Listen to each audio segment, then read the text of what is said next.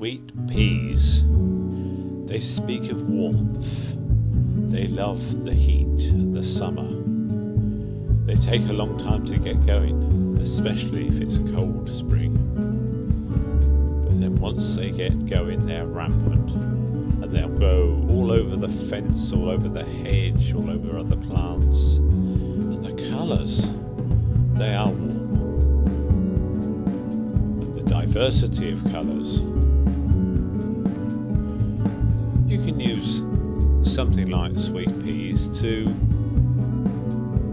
help with fabric design or paintings or pottery design. You know, the illustrations on cups. How does this colour go with that colour? How does that make you feel, those two colours together? There's such depth in nature and cultivation and horticulture and appreciation of flowers and nature and the countryside.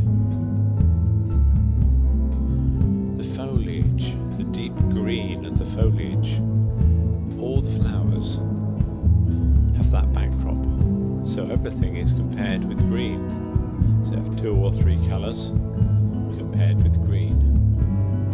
And red, how striking red is. The camera can't really even cope with it.